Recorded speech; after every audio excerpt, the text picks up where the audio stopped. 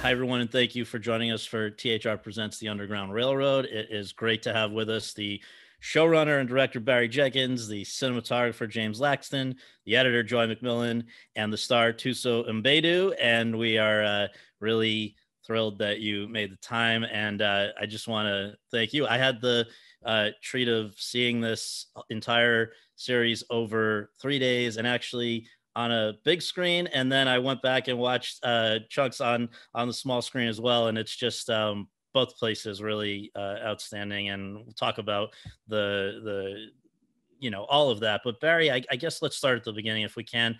I understand that the Underground Railroad, just the idea of it, was something that intrigued you as even a kid, and then you were aware of Colson Whitehead's book before the rest of us, even before it was out. So just what's at the root of your interest in the Underground Railroad, and particularly Colson's work? Yeah, I had once I started making movies, I knew I always wanted to make something that dealt with the story of my ancestors, that dealt with the story of the institution of American slavery. And yeah, when I was a kid and I first heard the words Underground Railroad, I imagined Black people on trains underground. I mean, I think even imagine is the wrong word. My grandfather was a longshoreman, and I would see him put on his hard hat and his steel toe boots and go to work. And so when I heard the words Underground Railroad, I just saw men like him building these tunnels and these trains underground. And I was familiar with Colson ever since his first novel, The Intuitionist, which builds this Jedi-like world, out of elevator inspectors in a fictional New York City. And so when I heard he had written a book where the conceit of the Underground Railroad was that it was an actual network of trains underground, right away I thought, oh, I have to get a hold of this. And so yeah, I read the book before Moonlight even premiered at Telluride, like right around the same time, a few weeks before we premiered. I sent Colson a link, and he loved the film, and we were off to the races. So the idea of working in long form for you, Barry, is this? I guess I'm curious.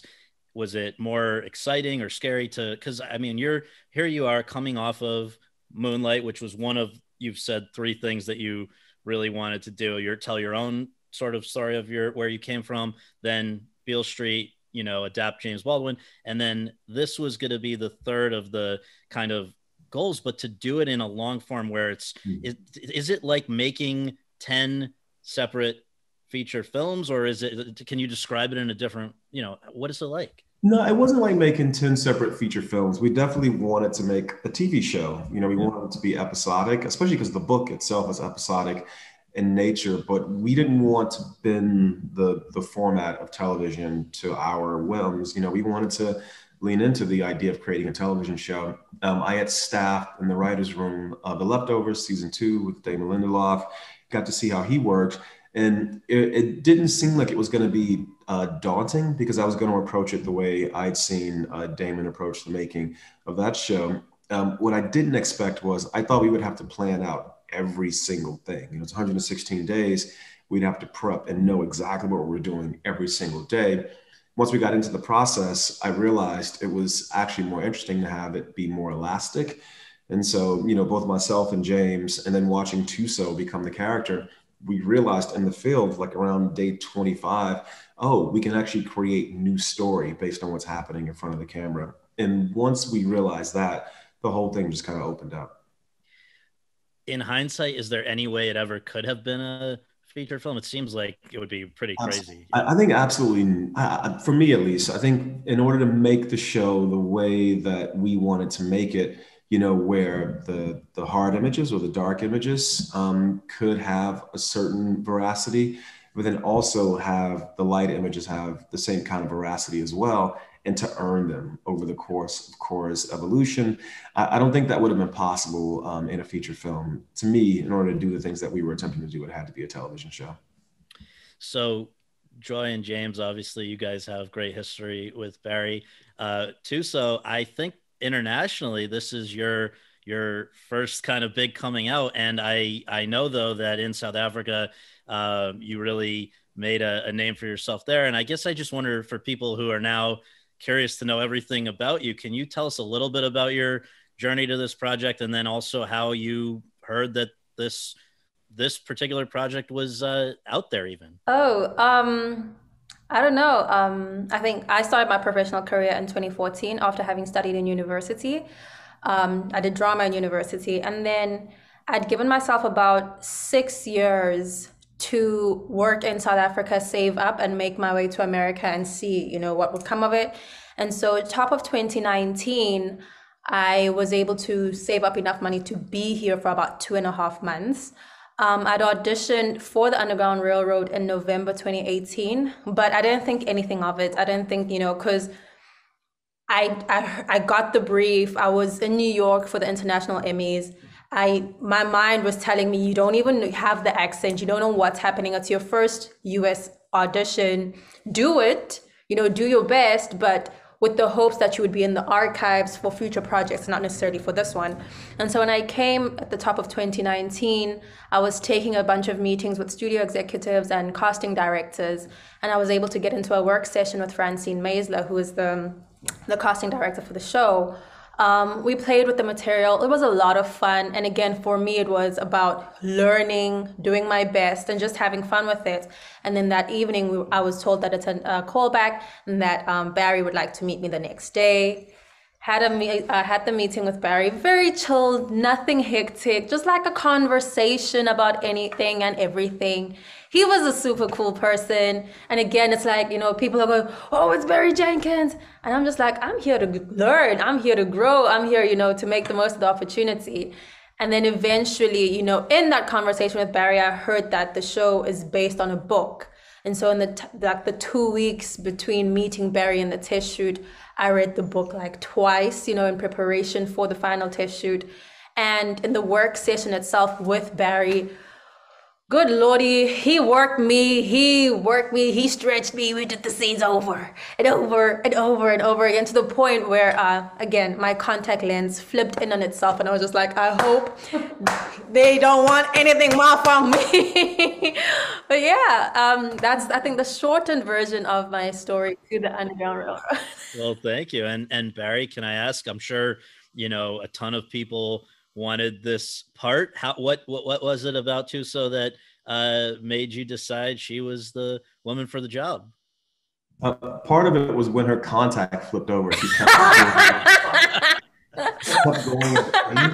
So I knew she had an inner strength. A little bit of trivia. That was while Bill Street was in release. So Stephan James actually was the scene partner for that callback. Cool. It came down to Thuso and another young woman who's going to be a major star very soon. And I knew that the show, at the beginning of the series, the character can't really express herself through voice. It's got to be through eye contact, through posture. And there were just certain things that Thuso did in this working and reworking and the callback that made it very clear she could communicate that way. But also, too, she understood the character. And it's 116 days, Scott. And 116 days, not of doing a half a page this day, 2 pages that day, of like 6-7 pages of really dense material every day.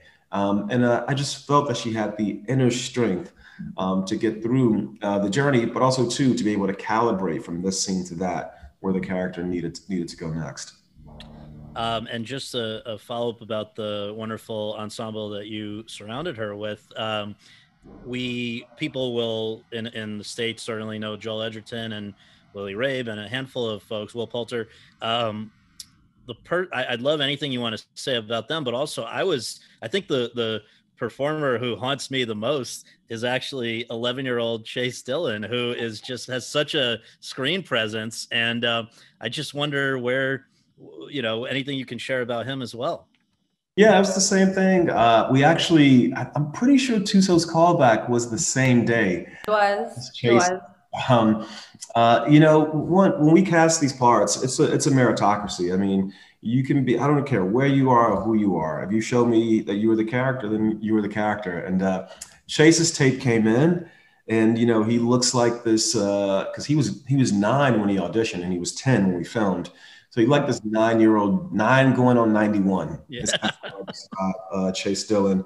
And it was really cool. I'm glad you mentioned Joel, because when you're working with a child actor, the scene partner with that child is helping you is helping you guide them. And I think the fact that Joel is also a director really helped in that case. But Chase was awesome. I mean, talking about Chase and Thuso, I was actually mad at her because, I would look up on social media and on the weekends, they'd be like hanging out bowling and playing her, Joel and Chase. And I realize now that was a way of demystifying the process for him and getting him comfortable. And it was really wonderful watching James and everyone else kind of adjust the process, so that we could put Chase in positions to be the best Homer that he could be. I mean, Scott, that character is, man, it was brutal. I wanted to punch Coulson in the face many times for forcing us to deal with that character. But yeah, I think Chase did a great job with him. Great job. Yeah. I am about to come to you, James and Joi. Please forgive me. I just have one more setup question before we do that. Always great to listen to. So I've got to ask, love it. This directed to both Barry and Thuso. When you're doing a feature film, I understand it's very rarely shot in sequence, but how does it work now when you're doing a limited series of this length and you're jumping between time periods and locations? Are you able to, even within an episode, do things in sequence, or just how does that work? No, we couldn't. And I was thinking about this. I used to think that this was a limitation, James, but I think it actually was a blessing, because I think that because it's a road show, we would have locations. We would try to amortize locations. So I think the order we shot in was South Carolina, Georgia, Mabel, the 2 Indianas, then North Carolina, then all the Tennessee work. And we also did everything underground at the beginning, all the stuff with the trains and the tunnels. What was really beautiful about that was there was only so much out of sequence we could film because we didn't have access to all the actors. So typically any actor who comes through a set, you film all of their work. I think because we didn't have that luxury, we could discover things and then build it into the narrative later. So there's a great scene between Joel and Megan Boone. Megan Boone's an old friend of James and Joi. She went to college with us. And she did a great job in the show. She has this wonderful scene with Joel. But in that scene, they're standing in the dorm. Joel finds Cora's okra seeds. And it was the first episode we shot. And the importance of the okra grew as we made the show. And I realized, oh shit, I've got to cut that scene. It's such great work, but I got to cut that scene because he got to the seeds too early. And so I think because of that, it was actually really cool. So we shot the episodes, not in sequence, but we do a whole episode out of sequence, just, if James wanted the light to be a certain way or whatnot, but then we'd have to wait to get to the next state. And that created this really beautiful thing where as a showrunner, we could discover things in one state, and whether that state came before or after in the order of the show, we would go in and, reconfigure. It was really awesome. And Thuso, is that, I recognize that most projects are done out of sequence, but when you're talking about this large of a canvas and you're in all of it, how do you have to kind of chart things out or something to remember exactly? Like, I can't imagine. 100%. I've never done a feature film before, so I've never shot in sequence before. I've always done episodic dramas, and so it really is about a case for me whereby, because you have the advanced schedule and you have an idea of how you're going to shoot. So in my preparation, I sit with the scripts, I sit with the scenes that we would shoot, and I write down everything, every life-changing moments or events that happen to Cora in summary form, so that, let's say we're shooting episode 8, I would have everything from episode 1 up until episode 8 that happened to her that would have shifted her mentally, emotionally, physically, and then the scene. So I'm going just reading the summary. I understand what it is that I'm getting into as I step into this moment. But then even being on set, Barry would do that, where he would be a reminder of where it is that she has come from as we step into this next moment. Yeah, Scott, I want to call something out real quick, because the end of the first Indiana episode where Cora and Caesar were doing their dance, we had to film that very early because that location, that set, was a part of where all the trains were. So we had to film that maybe day 18. And I didn't realize how emotional it was going to be. I just dashed it off on the weekend, and we came in because James and I were like, we're going to do something with this platter. So we do the scene, and Aaron and Thuso are just bawling. And I'm like, man, that was really intense. And then later when we're in Tennessee and Ridgway's giving his speech, I was like, how do we provoke Cora? How do I provoke Thuso, unfortunately? And that was where the line pluck those blue eyes right out of his head. It just popped into my head. And I think if we didn't do it in that order, because that scene was an outlier, her and Caesar doing a dance, we should have filmed that after Tennessee. But because we filmed it before, I was like, oh, that's how I do it. I'm so sorry. I'm so sorry, Mama. I'm sorry. I'm sorry. It's the work. It happens, but yeah, because there are moments where it was like it's the one scene where Cora sees the Tennessee Indiana station for the first time, where Royal and them bring her in. When I watched it physically, I was like, it's not where I would have wanted to be had we shot it after. Yeah, I would have been completely different, but because we shot it so early, but people don't have to know. No. Well,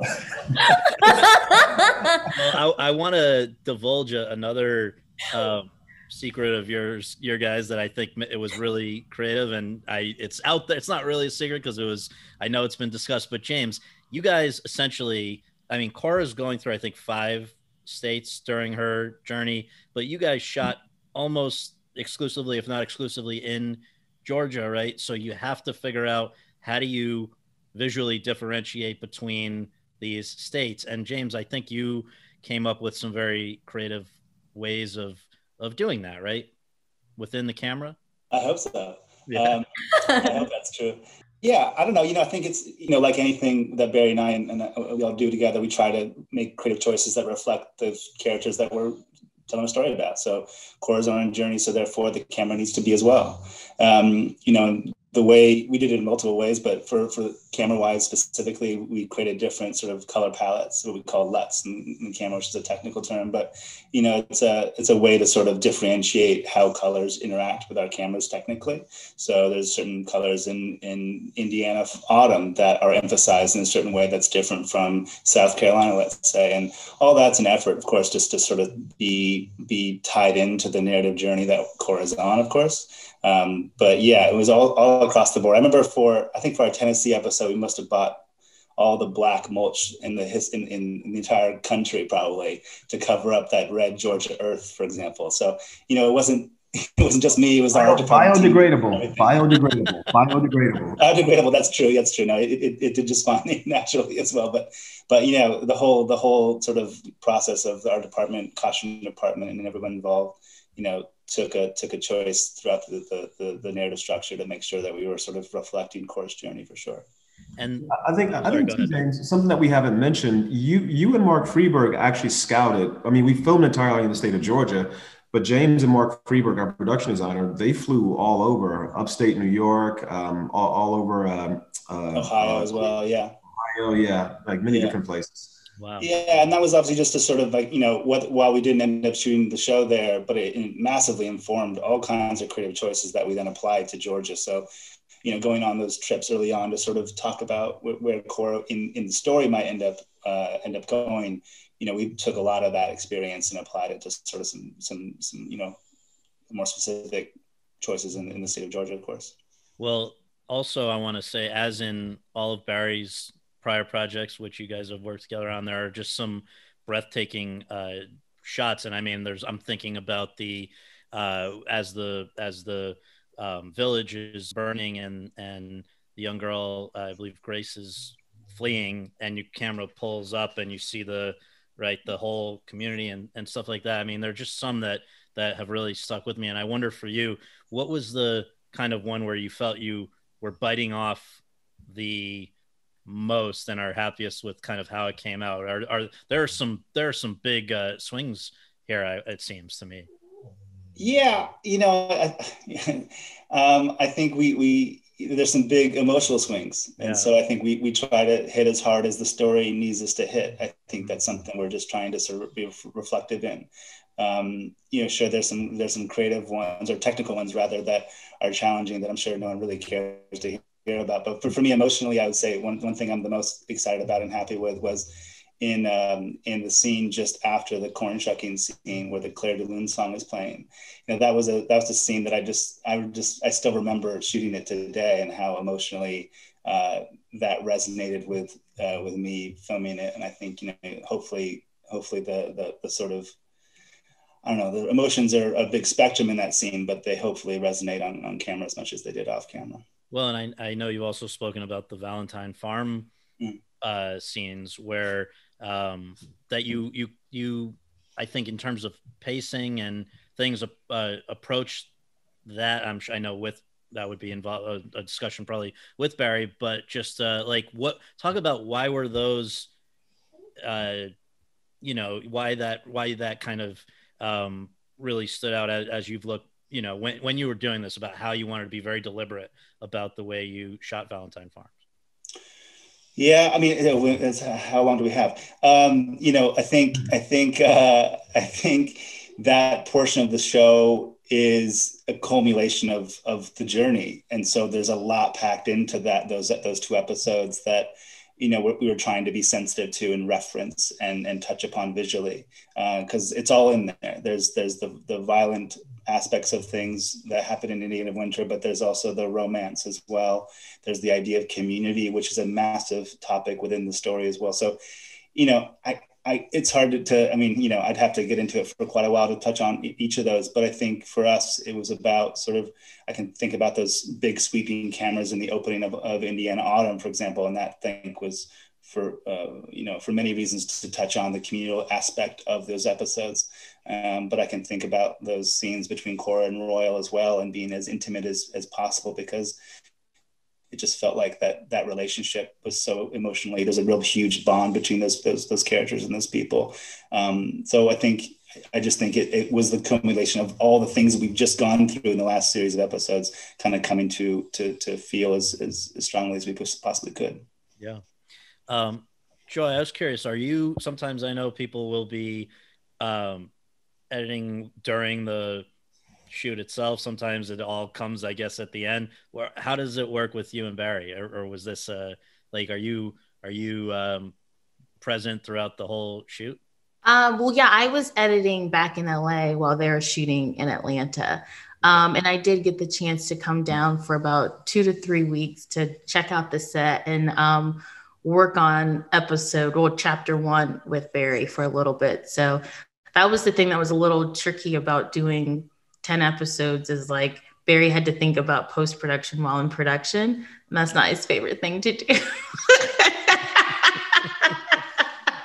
Well, I guess the upside of a limited series, in terms of just one of the upsides, is that you can actually really let things breathe. I think probably more and indulge in silences, or just all of that. And I think you guys really make the most of that. And I guess, was there a discussion, just because it is such different pacing, it seems, than a feature film? Did you guys at the beginning sit down and say, look, we want to make sure that we are leaving that room in each episode to have that, to arrive at the pacing that you ended up with here? Yeah, I think one of the great things about knowing Barry and James for so long is I feel like oftentimes when I get the footage, I can see what their intent is. And so one of the things that we had, I would say, the luxury of doing is allowing what we were able to capture inform us on how tonally the episodes were going to shape out. And so one of the things that I think was great was that originally Tennessee was one long episode. And having the ability to break that up into 2 episodes, I think was, gave us, I would say, we were basically handed the tools to allow that first episode, Tennessee Exodus, really breathe. So when you're there with, Cora and Jasper, it feels like this has been a long journey and this apocalyptic, area of Tennessee. And I think the punctuation of losing Jasper at the end really affects the audience, as opposed to if we were trying to fit that in to one long episode. I don't think it would have been as impactful as it ended up being. And was it always the plan that you guys have one episode that's 20 minutes, and then you have others that are over an hour? Is it just was that sort of all mapped out before you started shooting, Barry, or was that something that you found in the editing room? No, that was mapped out. We knew that the Fanny Briggs episode would be the shortest. There was another episode called Genesis that was going to be just as short, that we wrote and scouted for. We just didn't have the budget to film. So no, I knew that there was going to be this wave that the audience was riding, and that the Fanny Briggs chapter was going to be a little bit of like an aperitif, just to sort of like, as James said, because when you get to Indiana, so much of the tone and the language shifts. And it was nice to give people just a little bit of a, that course between courses, to make sure that the palate was cleansed. So yeah, that was intentional. Joi, there's these moments. I think it's in every episode. I'm sort of doubting myself, but where you have almost like a portrait at some point of people either looking at the camera or just off the side of the camera. But like, was that also a pre-planned thing, or this thing that I guess it was obviously was you guys shot them, so it had to be, but I mean, what's talk about the intent of those moments, if you would. Well, it's one of those things where, if you look back in, if Beale Street Could Talk, I remember when we were first getting this footage of them looking in the camera and being like, oh, I know there's going to be a place for this, but we haven't arrived there. And that's one of the things that we allow the film or, the series to speak to us. And every single one of those portraits, found a home, and basically was informing us and allowing us to see these characters fully formed. And, one of the ones that really, I said to Barry, I'm like, it gets me every single time, is in Indiana Winter. It's just, right after that shucking scene, and it's kind of like the calm before the storm, but just giving them that space, for allowing the audience to really identify with these characters before we go to, the second half of the show. I think really kind of, emphasize the point that we were trying to make with this series, is that see these people, see where we come from, and identify with, their circumstances. So I guess, Barry, you've said that this, in some ways, and this is a quote I'd seen, the hardest undertaking I've ever attempted in my creative life, close quote, particularly, I guess, quote, the need to tell the truth without being devoured by the barbarity of that truth, close quote. For anyone, for people working on this, for viewers, this is emotionally, it's got to be a meat grinder, just to be there for 116 days doing this. And I know that you guys made great efforts to be as kind of there for everybody as possible. I read about a therapist being on set and all of that. But I guess at the end of the day, for you, Barry and Thuso, you're there every day. What was that like for you? And were you able, is there a way when you're dealing with such heavy stuff to then, in the way that sometimes I think people sometimes turn off the switch and when between setups or whatever, and they can kind of let loose? I mean, was that possible with a project like this? I don't know that it was possible. It wasn't a meat grinder. I mean, Thuso's been posting all these videos of her cutting up on set. I mean, we had some fun. We kind of had to, what do you say, laugh to keep from crying. I think the thing for myself and James especially was, it had to be good. I mean, it had to be fucking great. It had to be. And so there's no room to, and the margins are very thin. You're doing too many pages every day for too many consecutive days, and yet it's got to be great. It's got to be undeniable.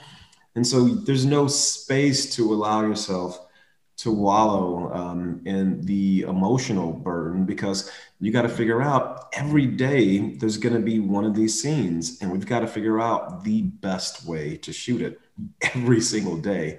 And maybe, I guess, in a way, because that constant responsibility, that constant pressure was there, and it had to be met every single day. I mean, there wasn't room for me, at least, to be devoured by the material. Now, I will say our therapist, guidance counselor, Kim White, pulled me off set around, it was like day 33, day 34. You know, she pulled me off set and was like, yeah, you're not going to be able to make it, you know, all this way without processing some of this stuff. And I think, I'm sure other people had similar experiences, either with Miss Kim or with other cast or crew members. But as there was the responsibility to get the art itself right was too great. And then the responsibility to get the themes and the subject matter right was equally as great. So that's why I don't know how any of us got through it, but I do know that working together was like the only way that we could all get through it. Yeah. Thuso, you want to add anything to that? Yeah, I share the same thoughts. For me, it was really important to be able to differentiate between the story we're telling and who I am, just emotionally, mentally, physically at all times. I had to be aware when I was not within the world. I had to like separate myself as much as I could. Hence, you know, the get-togethers, you know, the games nights and all that jazz. But again, on set, I never felt like I was alone. Kim Wright would constantly check in on me, even if I didn't reach out to her. You know, cast and crew were of great support. And even now, just this little, I had a little moment right now where I started crying because I've been on a panel with Barry and Joi, but this is the first time being on a panel with James. And as he was talking, it took me back to being on set, and it reminded me of how much of a great support he was to me. But yeah, a lot of people came through. Woo. Your fault, James. Turn the camera off, James. You're gonna make me cry too, so come on. Oh. But you know, but again, I think we were all just in there. I mean, we were just in there. It's like the world it's funny. I feel like I've been out of the world for like 3 years because making this thing, we were just like in this thing together. It was really important. We were in this thing together. And then we were all home alone, you know, except for those of us who were still somehow in this thing, trying to form it and shape it. And to be honest, to both honor our ancestors, but also honor the commitment we had all made to this thing. I mean, it was so intense, Scott. I mean, it was intense. I cannot imagine. And I guess I just want to ask you one more thing, Barry, and then I'll leave you guys. I wonder, in your view, what is the best way to consume this great work that you've done? Is it watching one a night? Is it binging half and then the night? You know, do you have any thoughts on that? And then also what you hope? Obviously, you guys poured your heart and soul into this. What is it that in a perfect world a viewer leaves this experience of watching this thinking or doing differently than before? Yeah, I'll answer the second part first. It's the same thing with all the things that especially the three of us that we've made together. You know, I hope that the person starts this show and maybe they assume there's a distance between or remove between them and the main character. And in going through the journey, they can really see inside this character and understand how this character came to be, why the character is making the choices they're making, and what the world is doing to either limit or combat or embolden those choices. Because I think in that part and understanding how the world around that character is shaping them, is informing them, is limiting them, then we can see in our own lives how the world is limiting us and what we're participating in that's limiting others. That's always my hope for anything that we make. With this one in particular, you know, my hope was to recontextualize the way we view my ancestors. You know, we use this word enslaved, which refers to what was done to them and not to who they were or what they did. And I think the journey of Cora is this wonderful example, especially in all our interactions with all the characters, but especially with the character Grace and the character Mabel. Again, who she was, what she did, you know, who her ancestors were, her immediate ancestors were, and what they did. That's my hope, just to see these folks. How people watch it, I think that depends on the viewer, man. That depends. I will say, having made the show, I wouldn't watch 10 straight hours of this. But it's the same thing. When I read a novel, I'm not going to sit down and read. If I was reading the book, The Underground Railroad, I wouldn't read it over the course of one sitting. I maybe read it over 2 or 3 weeks. Right. You know, and I will say there was talk about, one a week or maybe release them in chunks and this and that. You know, I do think that the first episode is very, very fact-based. It's a very fact-based experience of what the world of these characters would have been like. I think to have watched that episode and then for a week not understand that the world the show was building is bigger than just that place, that might have been difficult for some people. And so that's all I'll say about that. Joi, James, what y'all think? How should people watch the show? I think you said it right, that it's going to be unique to each individual. You know, I think that people need to take the bite they can chew on for a while. And that's just going to be a really personal thing. That's my guess anyway. That's how I feel about it. Yeah. I think it's very similar to how we eat. You know, not everyone eats exactly the same. And so basically, you know, the portion control is in the hands of the viewer. Some people want to see 3 episodes a day. Some people only want to see a half episode a day. It's up to them. And I think as filmmakers, we can't dictate how you watch it. And I think having the freedom of being able to take it in at your own pace is one of the things that's really cool about, you know, being up on a streamer. So. Can I say one last thing about that? Because I would just say what's really cool about being a series on Amazon is that, you know, even if people aren't ready for right now, they can watch it 8 months from now, a year from now. It's like, they might not be ready in this very, very moment. So that's kind of great as well.